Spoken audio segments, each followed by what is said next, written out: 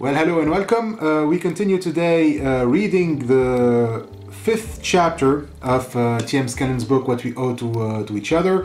It's about the structure of contractualism, which is basically the philosophy, the ethical philosophy of T.M. Scanlon. And we already started this last week. We explained what basically is contractualism for T.M.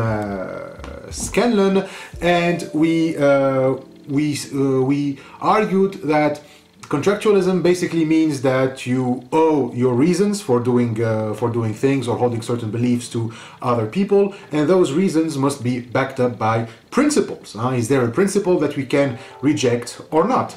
And so we've seen what constitutes a reasonable rejection of a principle. The question now becomes on what ground can we really reject a principle. So usually we often go to the consequences of that principle, but as we've seen when we talked about teleological values, this doesn't have to be the case all the time. Sometimes we can reject a principle that makes it impossible to recognize other values that one has reasons to recognize. A principle based on a radical impartiality, for example, would make it impossible to recognize the values of friendship, for example, in taking decisions. So in that sense, principles can be rejected on grounds of personal values.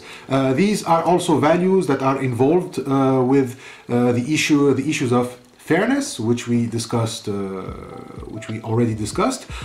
We reject principles of arbitrariness and unfairness because they privileged individuals without justification. And so the reasons we reject these principles are based on personal values because, quote, they have to do with the claims and status of individuals in certain positions. So we know personal values can be a good way to reject principles, but what about impersonal values? Can there be good reasons to reject a principle based on impersonal grounds? So surely we can admit that some things are valuable in their own right without appealing to the interest of individuals. We've discussed many times that preserving the beauty of natural landscape is something we have reasons to do, rarely because it suits someone's personal interests. We've mentioned this when we talked about morality in a broader sense, for example. So if there are reasons to value impersonal things and so to preserve them, we can say that these impersonal values can also be good grounds for rejecting principles or licensing some actions that can destroy those things, right? We can oppose the building of a dam on a river because the river is valuable. Now, Scanlon argues that while impersonal values are a thing, they unfortunately can't be good grounds for rejecting principles. The reason is that morality, as far as Scanlon is concerned, is about what we owe to each other, and so what we owe to individuals. I'm going to oppose the building of a dam. If I'm going to do that, I can only do it on grounds that others cannot reject. So what this means is that on their own, impersonal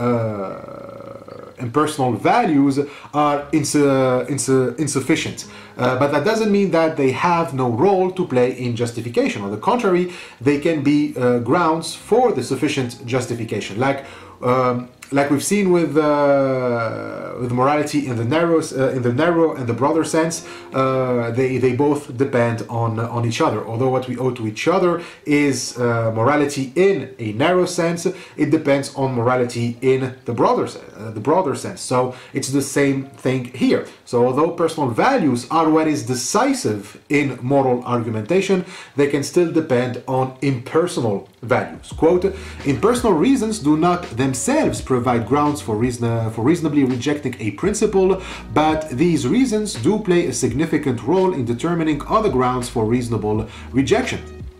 So, simply put, I oppose the building of a dam because the river is valuable in itself. But because the river is valuable, then others can appreciate its beauty.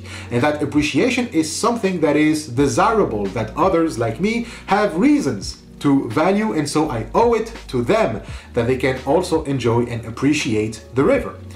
if they want to go hiking or canoeing or fishing, even maybe swimming, these are valuable things, and so we preserve the river for that. Same with, preserving species. We do it because animals are beautiful and a great source of knowledge, of mystery and awe. These are valuable to others, to other human beings, and so I owe it to them that wildlife is preserved.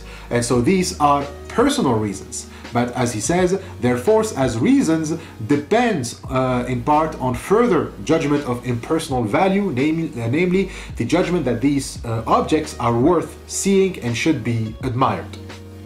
So we can also oppose a principle on grounds that it would affect our practical reasoning, like it would limit our practical reasoning and make us unable to recognize values that have reasons to be recognized.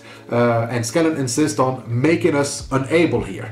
A principle can permit one to neglect things we have reasons to recognize, but permitting means that it's just a possibility that you fail to recognize those things or values. So that's not a good ground for rejecting it, as long as it only permits one to neglect some values or things. After all, we can make a case in which a certain value is not owed to others. We can say that neglecting to see that something is valuable can be reasonably defended.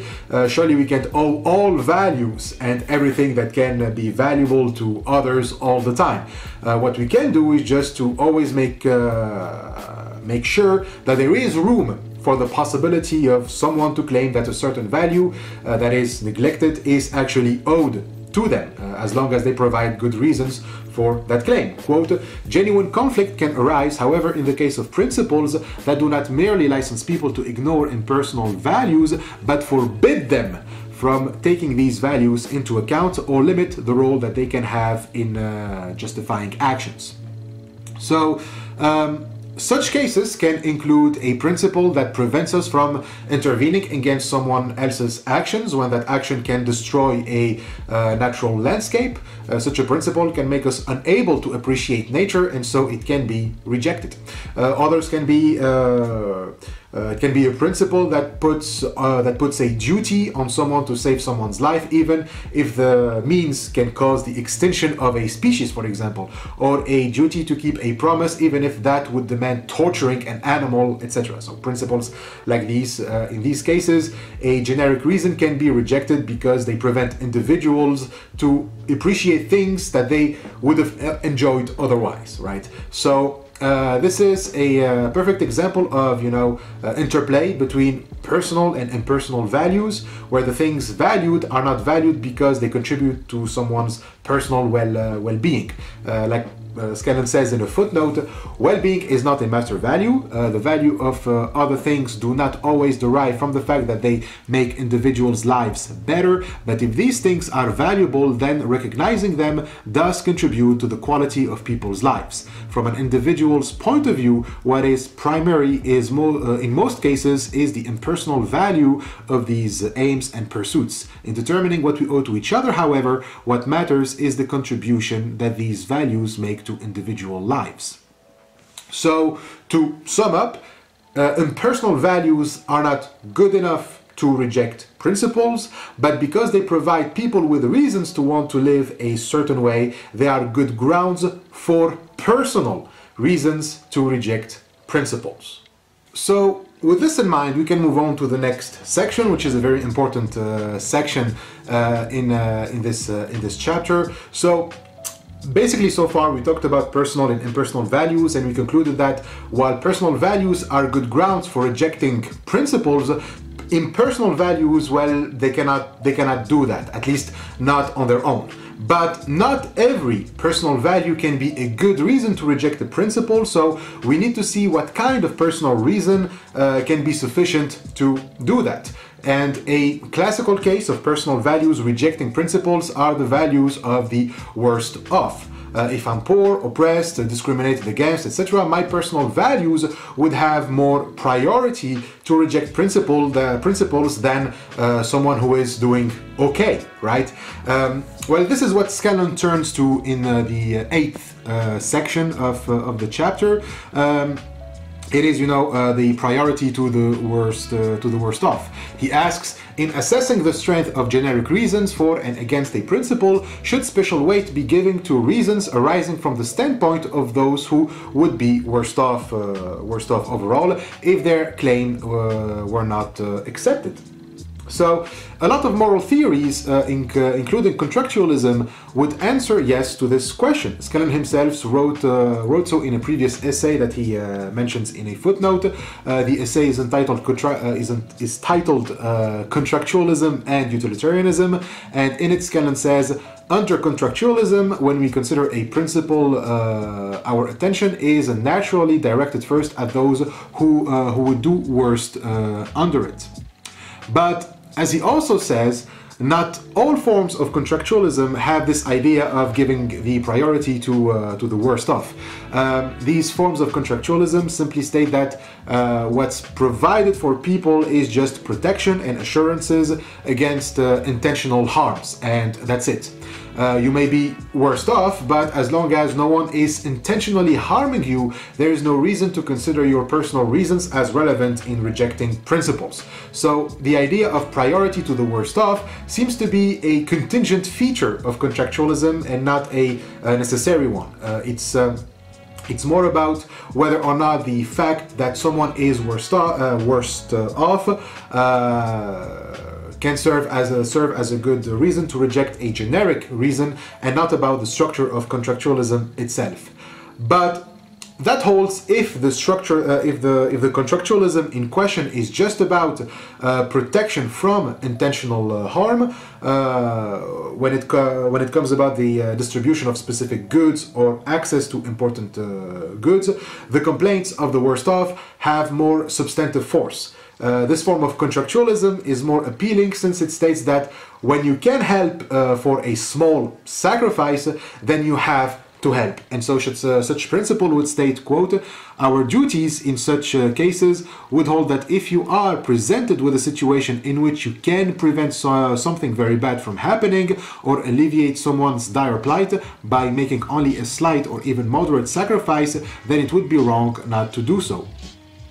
So, Scanlon calls this the rescue principle, and at first glance it seems pretty convincing and can be reasonably rejected.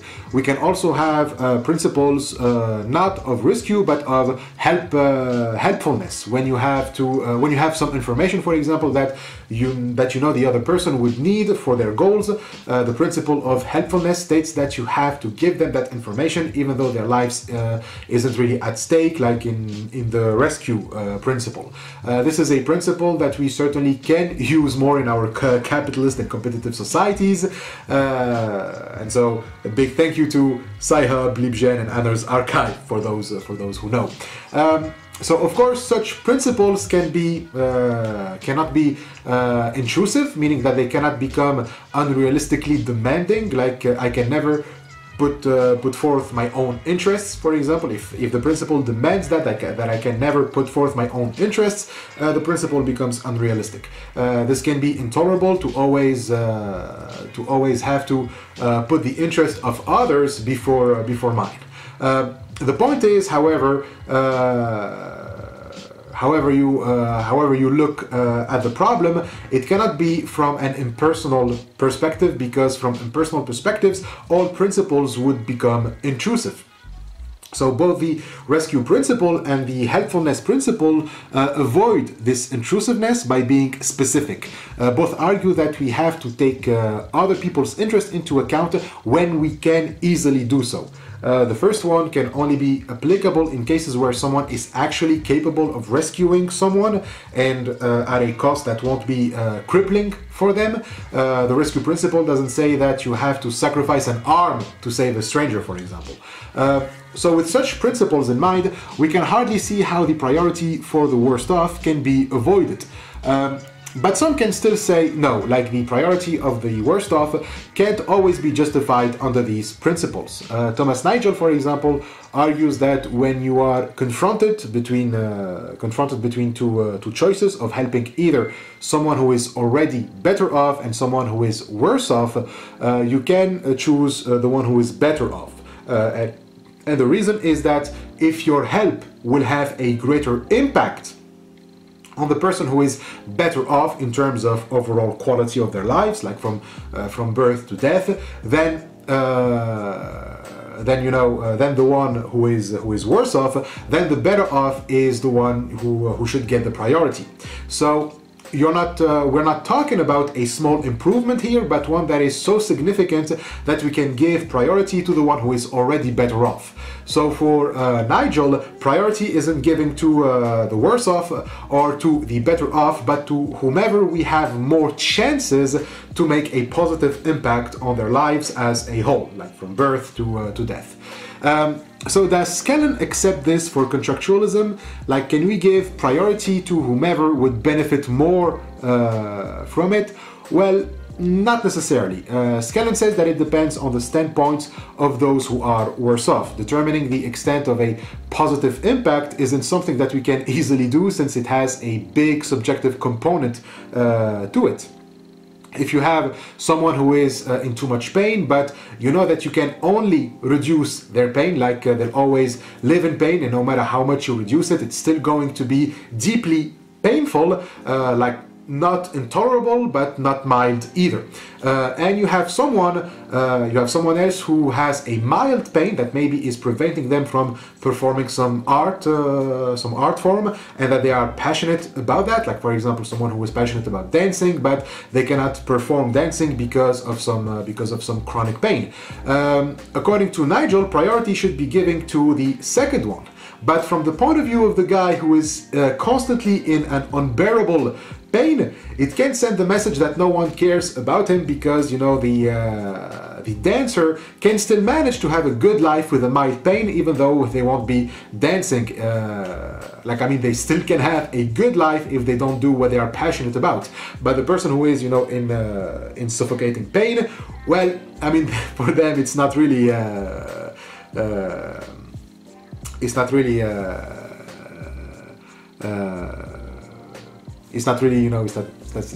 really helpful.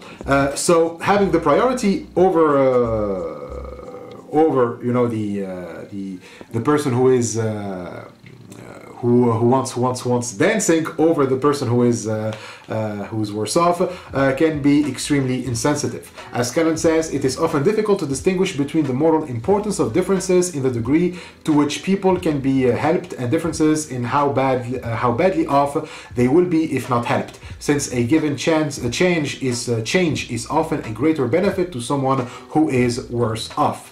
So giving priority to someone just because we can somehow determine that they are having a good life or a happy life over someone whose life is a catastrophe doesn't seem reasonable. Imagine the same case with a medical treatment that can make the guy in pain experience just 1 month without pain, but the treatment is given to the dancer instead. The guy can object to this by claiming that he deserves at least to know what it feels like to live without pain, even if it's just for 30 days. So for Scanlon, the priority to the worst off still holds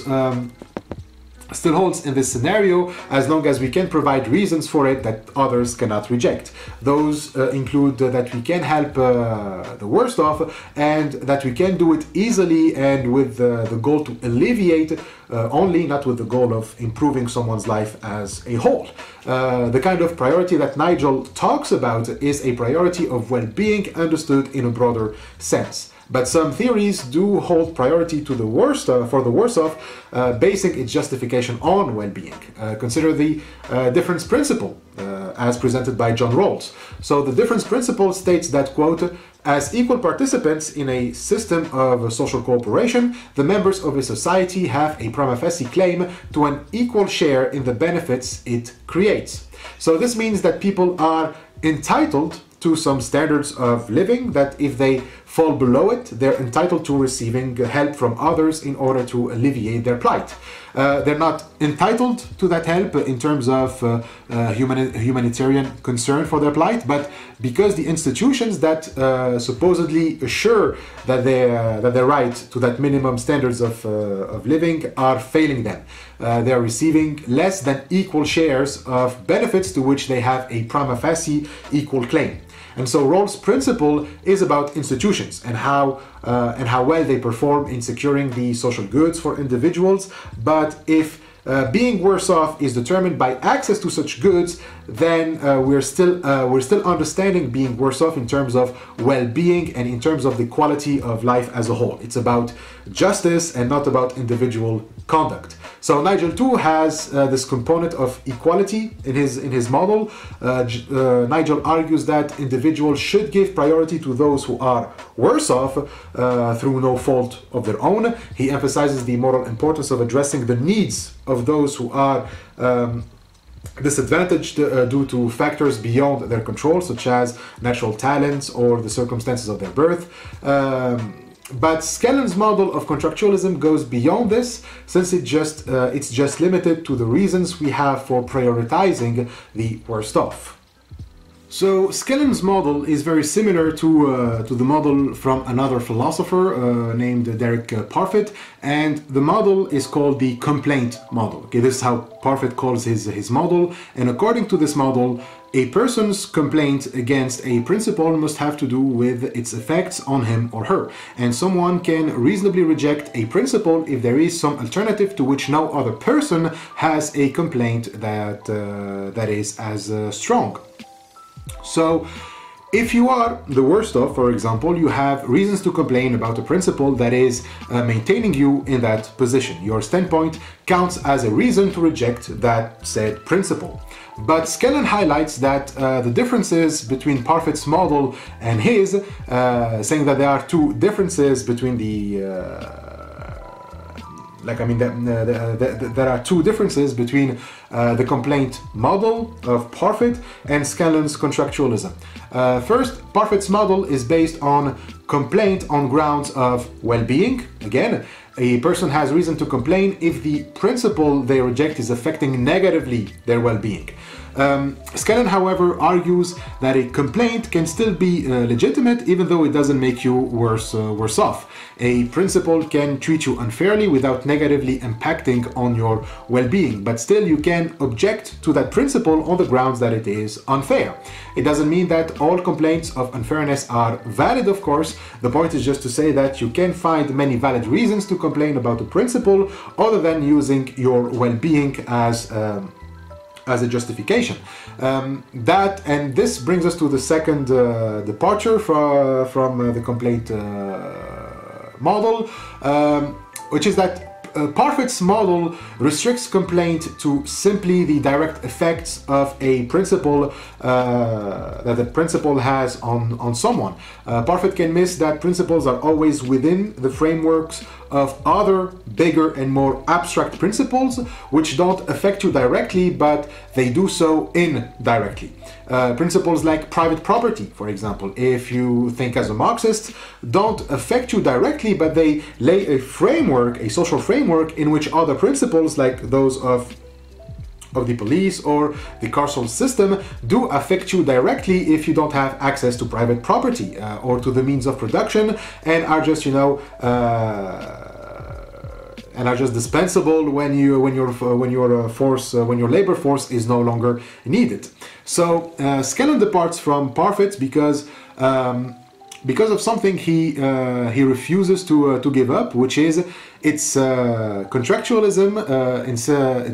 Its insistence that the justifiability of a moral principle depends only on various individuals' reasons for objecting to that principle and alternatives to it.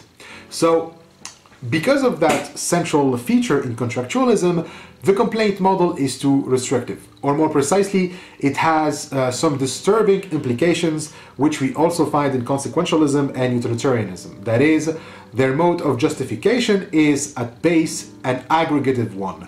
The sum of certain sort of value is to be maximized.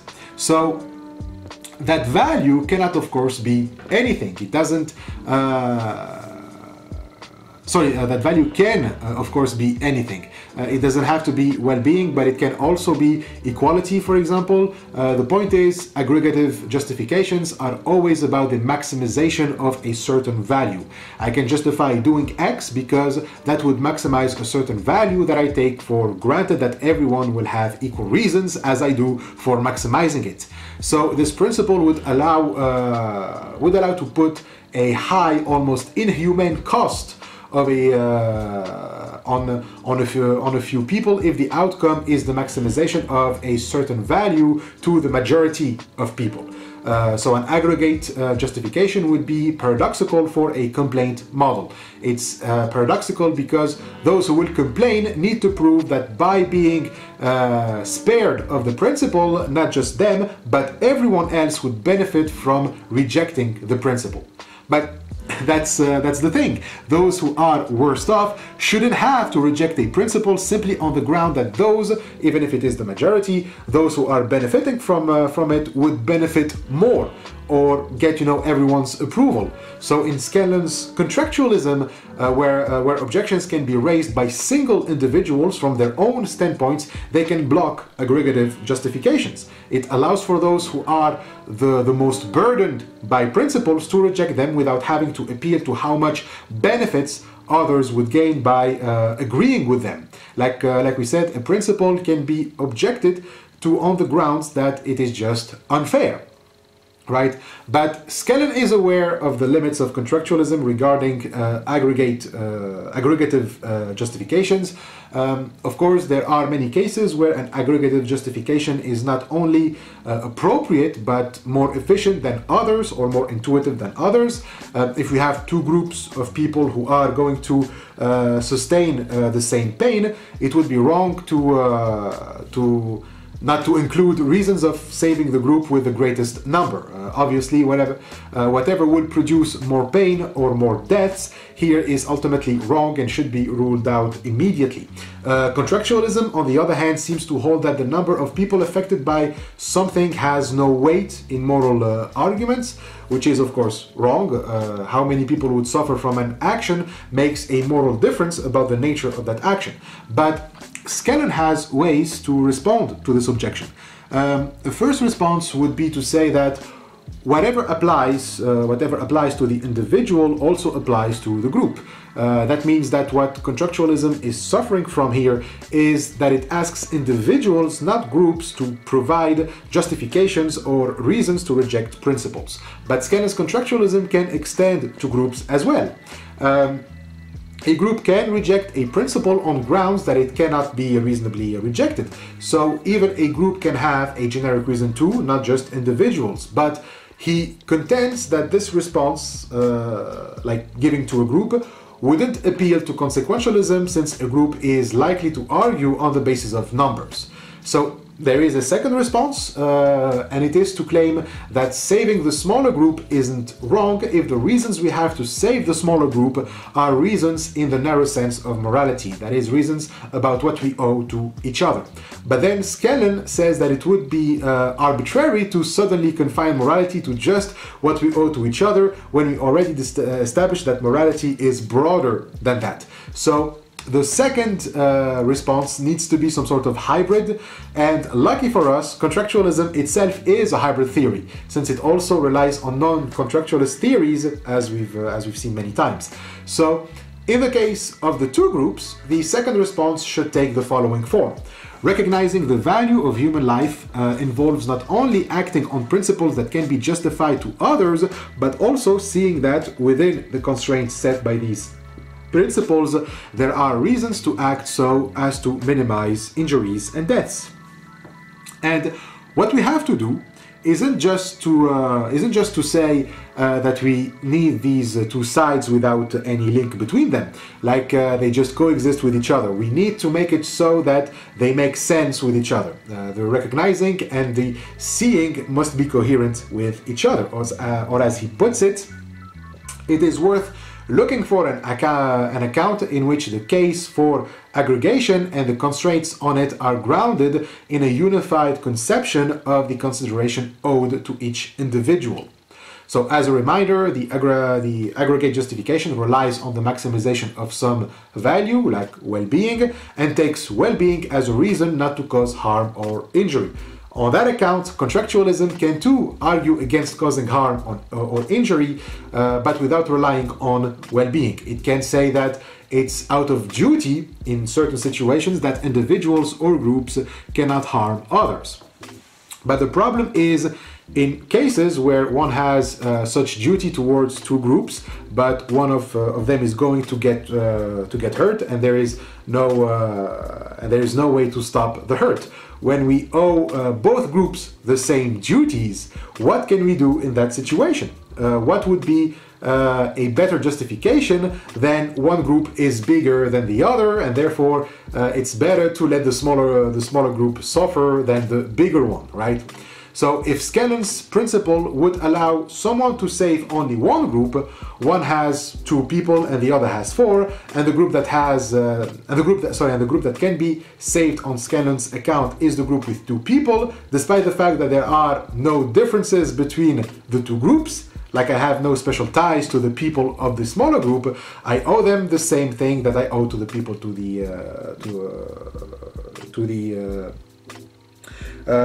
people in the group in which there are four people. If Scanlon allows me to save two people, then there is something wrong with Scanlon's account, because what possible reason can I have for saving two people but not four people? You know, if I save four, well, I have a reason, right? Because better save 4 lives than 2 lives. But if I save the 2, how can I justify that? If I save the 2, or between, one person and 2 people, I choose to save the 1 and let the 2 die. I have some explaining to do here. So let's say I can only save either person A or person B and person C. My choice is between either A, just a person A, or two people, B and C. So clearly by deciding to save just one person, by deciding that, I fail to consider the positive life of, for example, person C. C then would have good reasons to reject to me. This is from the perspective of the bigger group. C would say that I wasn't fair because I didn't give C some weight or consideration as I did to A, when there is nothing that would distinguish A from B and from C. So again, A, B, and C are not my friends, they're not my spouse, they're not my family. They should all be giving the same weight in this decision. So their lives are owed the equal moral significance, but apparently because I decided to save A, maybe they don't have the same moral significance. So how am I going to justify this? So of course one can point here to what the philosopher Shelley Keegan called the additive fallacy, when you think that just because something is morally relevant doesn't necessarily mean that it adds weight to a decision. But as Scanlon points in a footnote, in the case we're looking at here, the presence of a third person is a moral relevance that does play the role of the decisive force here, because again, there are no special ties between the people involved in this case. So we can say that here we're trying to reject the following principle. Any principle dealing with cases of this kind would be reasonably rejected if it did not require agents to treat the claims of each person who could be saved as having the same moral force. So can we reject this principle? Can we reject a principle that says that, well, when you don't have any special ties with any people, you must give them equal moral force? Well, the answer is no. You can't really reject this. The principle and the argument justifying it is perfectly valid and sound. When you have to choose between two groups of people, you save the group with the bigger number. So does this mean that contractualism is dead, or is this, a dead end for contractualism? Well, not necessarily. Like, hold on a second here. Remember that the aggregative justification is about maximization of a certain value. But here, it's not about maximization of a certain value, but about considering the positive weight of each individual's life equally.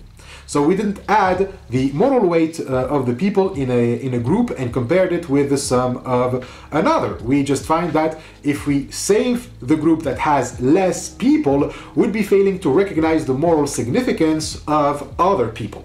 So the people in the smaller group, they cannot complain that their lives were not taken into account or given equal importance as the rest. So as Scanlon says, it would be reasonable to reject a principle for deciding what to do in these cases that did not give positive weight to each person's life.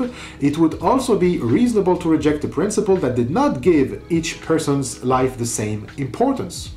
So we agree that saving the bigger group is the right thing to do, but not because of an aggregate, but rather because it is the result of giving to each person the same importance which is owed to each one of them.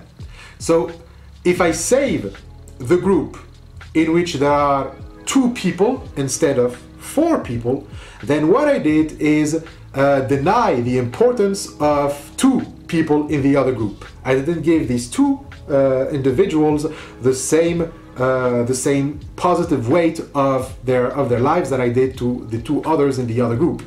So in this way, contractualism is working, and it doesn't need to appeal to the greater number. It just appeals to the fact that there are some people to whom I didn't give what I owe to them, a positive recognition of the weight of their lives. So Scanlon also considers another principle to save the bigger group, and it's called the principle of proportional chances. Proportional chances is when you have to decide between group A, which has 4 people, and group B that has maybe 5 people, and you can leave it to chance to decide which one would be saved. But it won't be a random lottery. Rather, you're going to have to give higher chances to B rather than A. Like group B would have 55% chance of survival, while A would have about only 40%. And so this would have the advantage of not only considering the equal importance of each life, but also give each person a chance to be saved. But Scanlon says that this second principle of proportional chances isn't convincing for 2 reasons. First, it doesn't address the big issue, which is that there is harm at stake here. It doesn't say that. It doesn't say what to do about the harm. It just looks for the better procedure to inflict it. Like it would discard the substantive reasons that the people in the bigger group have for preferring the other principle about considering everyone's life equally, or fail to see its pervasive force. So it doesn't do justice to the principle of equal importance. And the second reason why this principle is not reliable and can be rejected, it's because it doesn't offer substantive reasons for the smaller group to reject the principle of equal importance. Like, sure, the principle of equal importance rules out the chances of the smaller group to be saved because the answer is obvious that we are saving the bigger group, and so the smaller group has reason to hold on to the proportional chances principle. At least with that they have a chance to be saved, but that doesn't mean that this would reject the principle of equal importance. The small group cannot reject the principle of equal importance, whereas the bigger group can reject the principle of proportional chances, because it would discard the importance of their lives.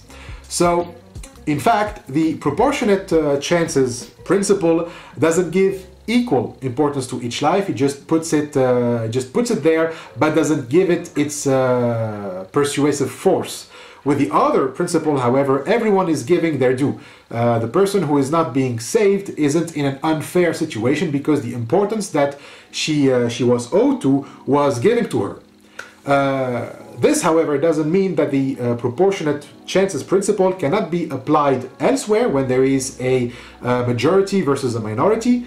Scanlon explains in a footnote that in cases of elections, for example, the proportionate chances would meet the criteria of non-rejectability. If, for example, we make elections by lottery, it would be it would give substantive and it would be given substantive and strong reasons for the minority to hold that to that principle of of the chances, since it would guarantee that the minority has equal access to political power as the majority. But in such cases, the principle of equal importance is just irrelevant, and so the proportionate chances would have all the persuasive forces there. In other cases, the principle can have more weight, like in an example given by John Brume, another philosopher mentioned in a footnote. The example says that when you send someone on a suicide mission because they have the skills that would make the mission more likely to be successful, that can be unfair to that person. That person has the same right as anyone else not to die. So sending him on a mission knowing that he won't make it back just because he has the skill is kind of unfair. In such cases, Brume argues that what would be fair is to decide on a lottery to know who to send on the suicide mission. It doesn't have to be because you have the skill, so you are the one who is going to go on the suicide mission. Well, I don't know, but I don't really agree with this. This reminds me of Chernobyl, talking about the series where the government had to send miners to save the population from radiation in the soil, and it was a suicide mission because the miners would die from the radiation. But as long as they could do the job, they weren't going to do a lottery to decide who to send. So you need actual miners, people who know how to dig tunnels and all of that to do that job, period. But the point is that Scanlon's contractualism can answer to why saving the bigger number is the right choice without having to appeal to aggregative justification. That's the challenge, and Scanlon seems to have succeeded in addressing this challenge. We can consider another example where aggregative justification would justify the wrong moral choice. Scanlon says, imagine a guy named Jones who got hurt bad in an accident while working in a TV station that is broadcasting a football World Cup game to millions of viewers. So Jones got his arm trapped under a heavy device that is crushing his bones, and he's in intolerable pain, and the only way to take off the device is by turning the power off in the station for like 15 minutes. So this means that in order to save Jones, the viewers cannot watch their ongoing game for 15 minutes. So to save Jones, one must apply the following principle. If one can save a person from serious pain and injury at the cost of inconveniencing others or interfering with their amusement, then one must do so no matter how numerous these others may be. So if the viewers don't want to miss on those 15 minutes, then they'll have to reject this principle. But could it be done? Can you reject this principle? Can this principle be rejected? And Scanlon argues, well, it cannot. In order for it to work, the viewers must hold that either each one of their inconveniences is worse than the pain Jones is suffering, or that the sum of their minor inconveniences would result in a pain worse than Jones. And so the first answer is wrong. None of the viewers can be in a worse or equal pain than Jones if they miss the 15 minutes of the game.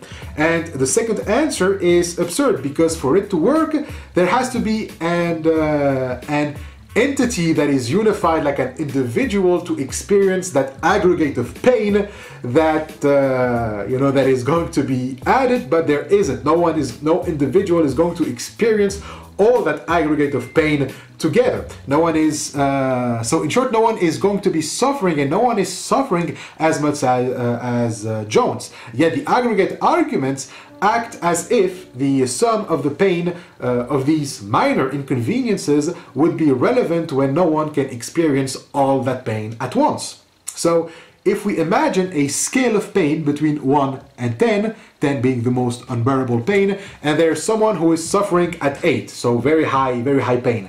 If I say that in order for that person to be relieved of that pain, everyone else have to suffer a on the scale, a 2 on the scale for like a few minutes. You can say that it's okay for that person to suffer an 8 just because each person doesn't want to suffer a 2. Or if we get all the 2s together, we get an 80 or something. Like we go beyond, you know, the 10 8 times. But someone can say that. Sorry. Someone can say that would also mean that we cannot have aggregative justifications for benefits either. Like we cannot sum up benefits. But there has to be cases where summing up benefits can be a good and efficient way to offset larger costs for individuals. And so we can look again at the same case with Jones, but this time in reverse. Let's say that we can create so many more transmitting towers that would improve the viewer's experience, but then more workers run the risk of suffering the same fate as Jones. What principle can we use to then have better high quality image or sound, if not the aggregation of benefits? We're not going to stop, you know, we're not going to stop ourselves from having HD TV because accidents like Jones can happen. Doesn't this mean that there is an aggregate of benefits that outweighs the cost of workers getting their arms crushed? And the answer is quite easy, actually. Scanlon says that in our example of Jones, the point wasn't about intentionally causing harm or pain, but about failing to prevent an accident. What is required is just to argue if the precautions for not having such accidents occur have been taken or not. There is no need for aggregation of benefits here. All you need to argue is that you've taken all the precautions necessary and that can be thought of in a reasonable setting without making our need for security, you know, for example, stifling like it often is, and when it is not, it's often in the wrong things. So, like Scanlon says, we first need to determine if the level of care is adequate and if the standards for this care have been met. And so none of these questions depend on the number of people watching the game. That workers would be doing things of high risks for building a bridge, for example, isn't a question of how many people will benefit, but how each person will benefit. In the footnote, Scanlon says that there can be cases where we think that the number counts, like when you try to protect a town from dangerous floods, you can ask from workers to take risks that are too high for that project. And so the only reason you can justify why the workers would take such risks is from the aggregative benefits of the majority. But that's not how it works. Rather, you make the workers do those dangerous things because you know how devastating floods would be on the lives of each single individual, including the workers. And so this, again, this too is about how much precaution was taken. Even for the workers who made the whole thing and took the risks, those risks has to be minimized to a maximum degree. If the workers refuse to do the job, saying that it puts too much of a burden on them, the residents of a town can tell the workers that they took all the possible precautions available and the precautions that they could think of. Whether or not this will lead to an agreement between the parties isn't the issue.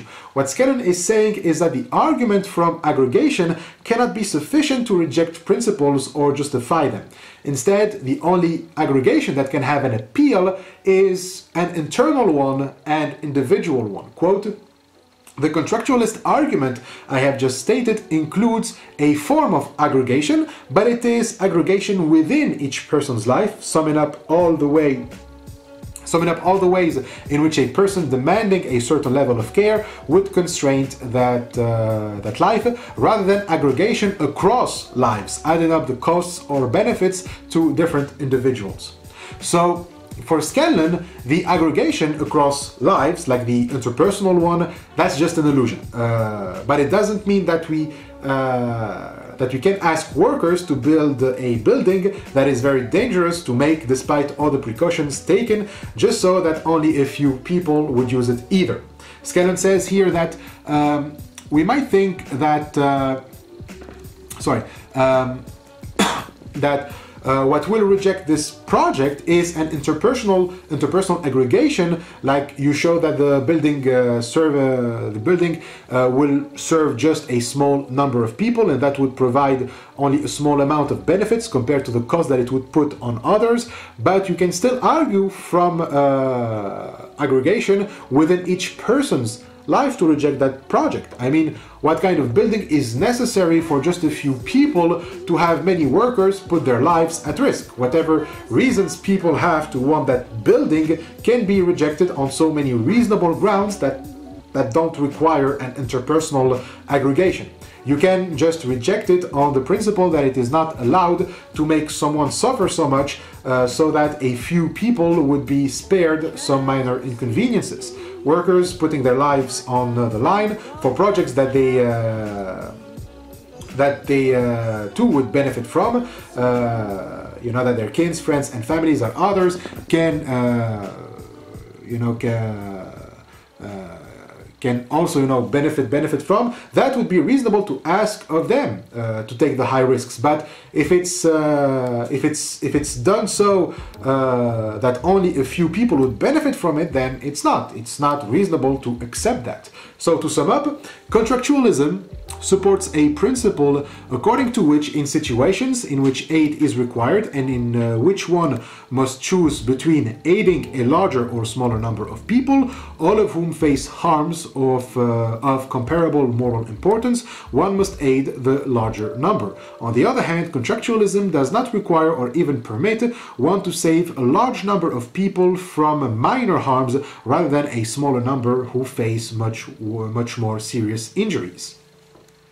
So it's only when the harm in question is equal to everyone that we can justify saving the greater number of people. But if there is a difference in one harm, the number can no longer be relevant in moral argument.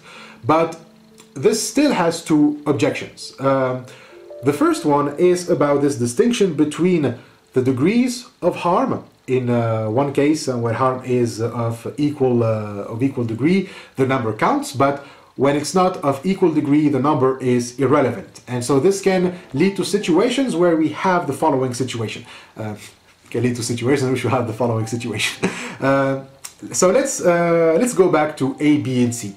Suppose that person B and person C are facing terrible pain, and person A is too in a terrible pain, but his pain is slightly worse than B and C. Would it be justified to save A just because his pain was slightly worse than B and C? Shouldn't we save B and C in the situation and let A bite it? And so Scanlon says that his contractualism doesn't take it doesn't become technical to that point, which he believes is quite unnecessary. I mean, moral significance is more efficient when the differences between cases are broad rather than narrow, like in cases like B and C are going to lose 2 fingers, but A will lose 3. Right? For Scanlon, when there is just slightly differences, we just consider the situation as equal unless someone can prove that slight difference would actually make a difference.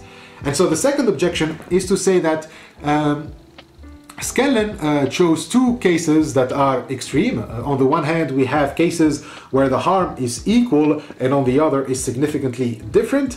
If all of the vast majority of cases involving harm were like that, ethics wouldn't be that difficult. But the reality is that between these 2 extremes, there are many intermediate cases where contractualism cannot help us in deciding what to do. Take the following example. In the case of you have to choose between saving someone who is drowning and warning all people on a beach not to get into the water because it is polluted, and they'll spend the next 2 weeks throwing up and shitting their pants. Clearly you have to save the drowning person since you're going, the drowning person is going to suffer a worse harm.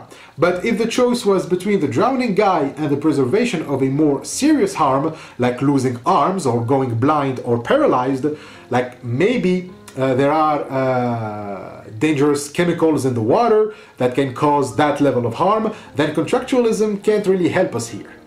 But here too, Scanlon reminds us that his contractualism is quite flexible, because he says that in such cases we can just consider which one do we have more chances of saving.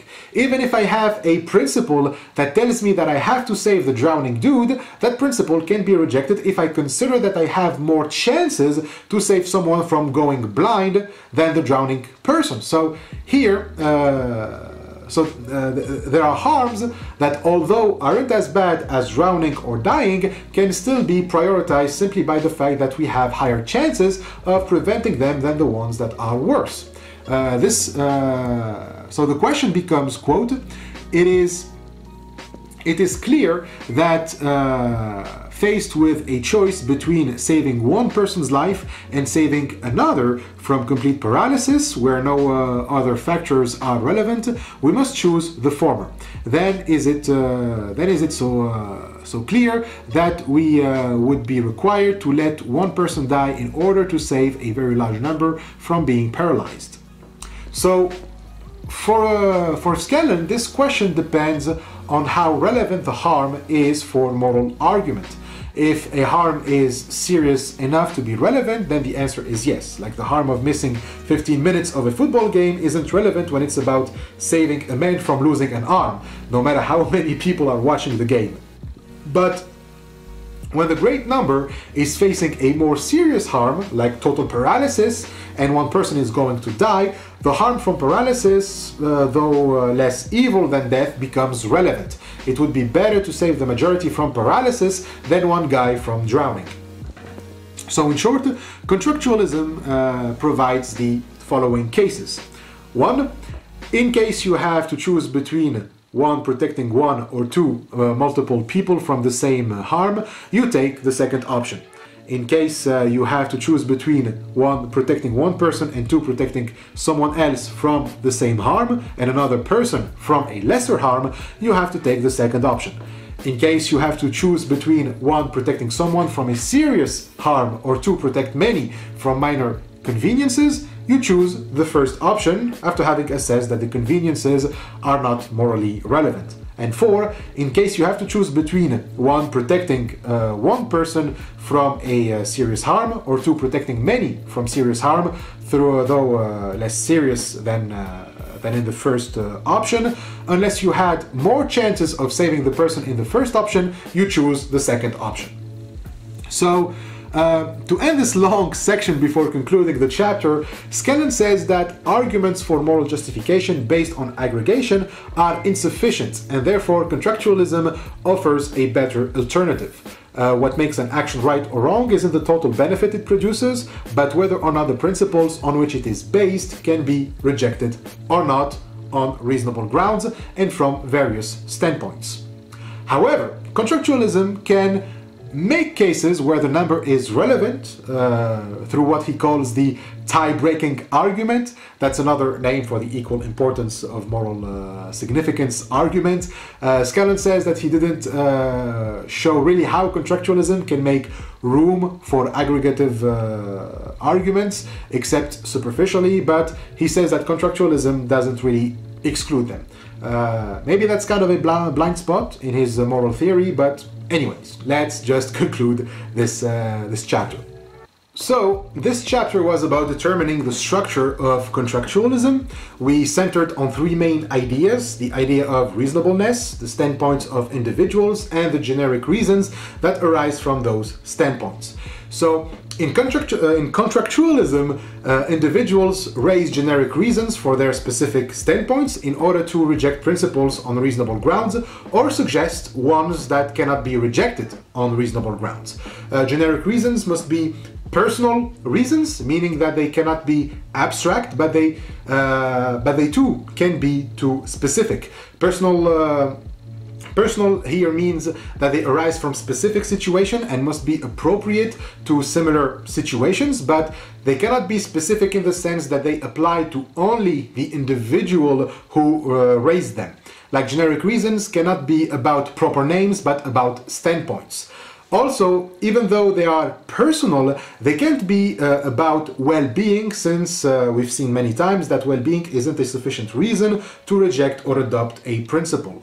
Also, well-being is often used as an aggregative argument across lives, and as we said, since generic reasons arise from individual standpoints, aggregative arguments are not really relevant. There are a few exceptions where the number plays a role, but as we've seen, those cases are still grounded in individual standpoints. When it comes to determining whether or not principles are to be rejected, Scanlon proceeds in two ways. We can either proceed downwards, like we start from the general idea of constructualism, and so we reach conclusions about what would constitute a good ground for reasonable rejection. We take impersonal reasons, and we need to know if they can reasonably reject a principle. We start by stating what contractualism is, and we see if impersonal reasons fit the description. And when they don't, so they can't be good grounds for reasonable rejection. Or we can proceed upwards. Here we start with a principle that's obviously or intuitively rejectable, and then look for what reasons can we have for formulate that rejection. A way to do this is by comparing the consequences of the implications of a given ground of rejection in other similar cases, and see if that ground works. We ask what would happen if we apply these reasons to other cases similar to the one that we are in. And so the second procedure can be problematic, as in any idea that appeals to intuition. The use of a theory should be to avoid having to rely on intuition. It needs to make everything explicit and clear from the start, especially when we are dealing with ethics. So saying that we can intuitively know what is reasonable and what is not actually, is actually, counterintuitive. So here Scanlon discusses John Rawls' the original position argument as an example of a theory that tries to leave aside all claims to intuition. The original position is basically the position you occupy in the veil of ignorance. It's when you don't know anything about the position that you will occupy once you are born, and so you have to make abstraction of what you currently know. So Rawls argue that from that position, individuals ought to proceed through deductive reasoning and not through intuition. To quote, so this is Scanlon quoting Rawls. That is a simplified situation. That is a specified situation is described in which rational individuals with certain ends and related to each other in certain ways are to choose among various courses of action in view of their knowledge of the circumstances. What these individuals will do then is derived by strictly deductive reasoning from these assumptions. So that's Scanlon quoting Rawls in a footnote. But Scanlon argues that to be able to extend contractualism to this level of theory, like to make it able to discard intuition, that's kind of implausible. We shouldn't go as far as, discard intuition. So we are going to extend contractualism. But if we are going to do that, it's not at the expense of intuitive reasonableness altogether. If we are going to extend contractualism to make intuition disappear, we'll then have to rely on some sort of master value like well-being, which will serve as the basic metric for morality. It would lead to welfarist contractualism, and we've already seen the problem that it has. So with regard to Rawls' position, it would be primary social goods instead of well-being, like any decrease in those goods will be bad, whereas an increase will be good. So what constitutes good grounds for rejecting principles would be the effects of those principles on the social goods left to individuals. Social welfare is a social good, a principle that makes rights, liberties, power and opportunities, wealth and income, self-respect and all of that inaccessible for some would have a negative effect, so we can reject it. But Rawls' principle has some limits, although the take on social goods is is very good. The principle has some limits. To sum it up, it states that a basic social structure is just so long as it offers social goods to the members of a society. What then the members do is their own responsibility. Whatever goals they'll set for themselves, will they be happy or unhappy, successful or unsuccessful, it is entirely their responsibility. So here what is considered in the moral sphere of what we owe to each other is simply the social goods. The moral framework of roles only limits morality and reason to provide the social goals that we want to be guaranteed. It is to assure ourselves of the bundle of primary social goods. So here we're talking about substantive claims about what social institutions are to be like how social institutions are to be judged. Do they guarantee or not these primary goods, and also about the relative role of institutions and individuals.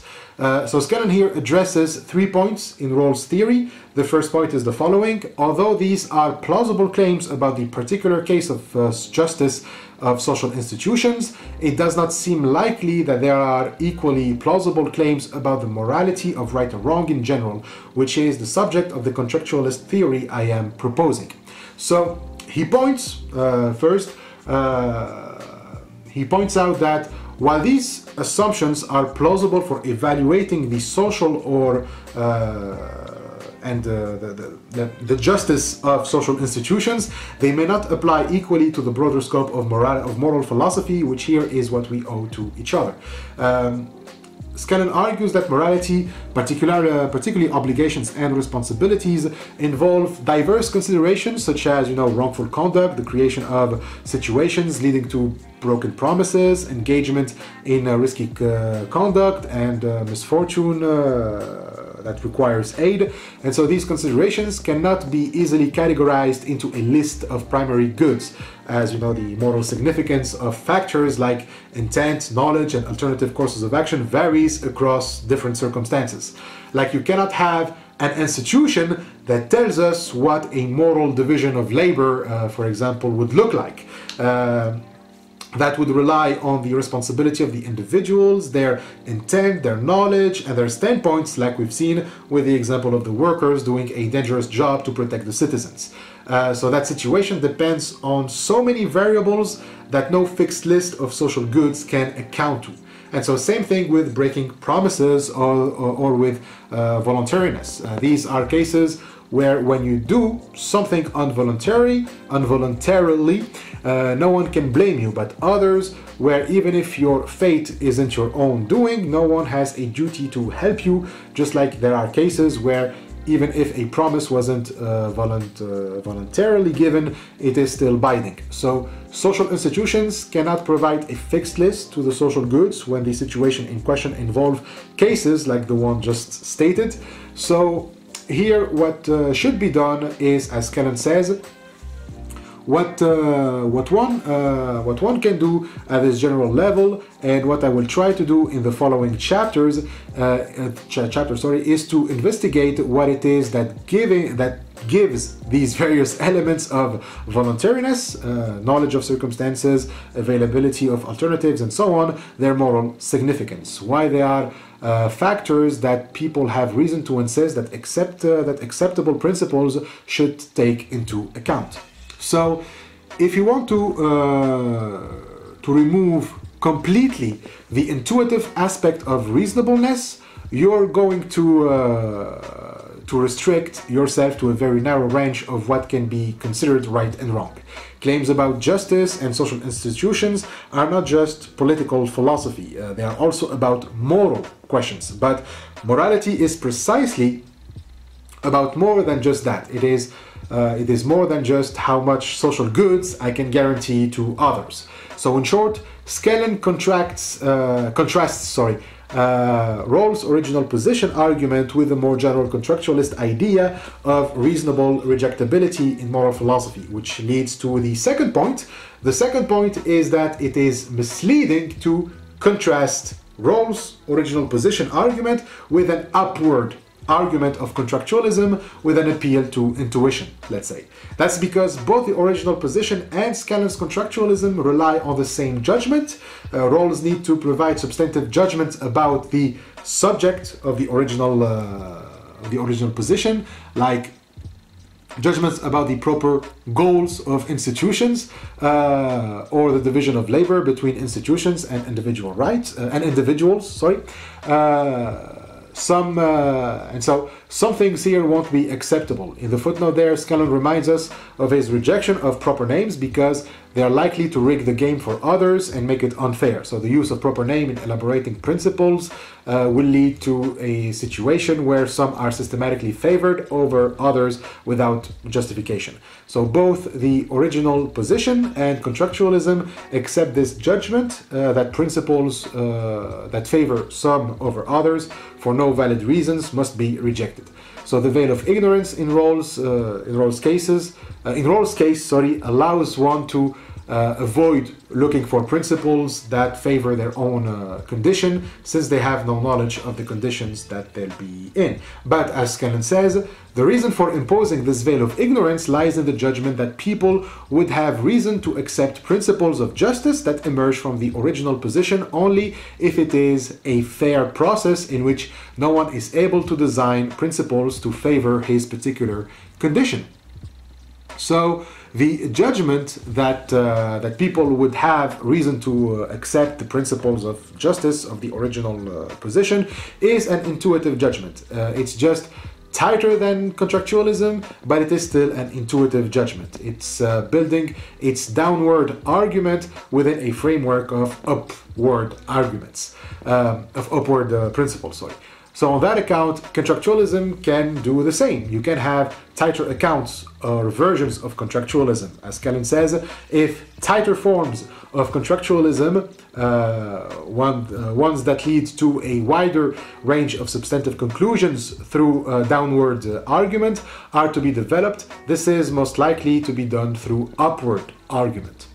And it's not that we cannot do this. We actually should avoid intuition when possible. The issue is that you cannot avoid intuitive judgments about right or wrong all the time, or you can make a theory that doesn't rely on intuition at all. What you can do is suggest forms of contractualism that make clear the methods of arriving at assessing moral judgments and rejecting principles, but not to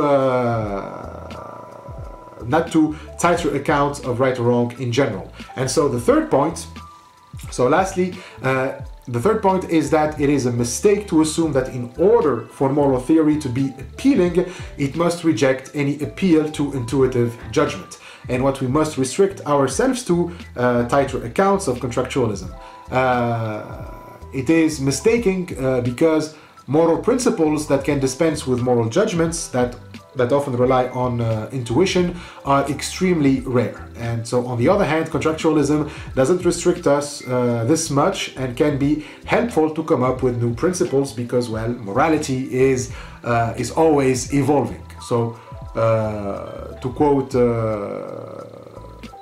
from the conclusion and to end this video, a general account of the kind that contractualism provides of the process through which moral principles are justified can undermine the plausibility of some principles, such as those based on unrestricted aggregative reasoning, and enhance the plausibility of others. This may lead to the formulation of novel principles.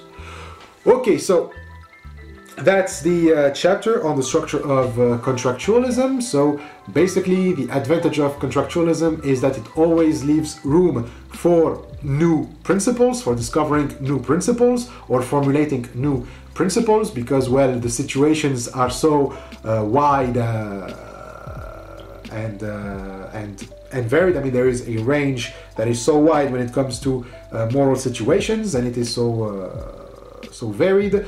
And so to come up, to questions about right and wrong, they're always open, in the sense of there is always new principles that you can come up with in new situations. And the form of contractualism that Scanlon is arguing for, well, it allows us to always keep on looking for new principles, and to never feel never feel stuck with a morality that doesn't really that is not really appropriate to the situations in which we have arrived at. So that's it for this chapter. Next week we will start the chapter, the 6th chapter on responsibility, and likewise it's a long chapter too. So I'm also going to be doing two. It's the sixth chapter. I'm also going to be doing 2 videos to cover everything in that chapter. So hopefully this is helping you, and thank you for watching.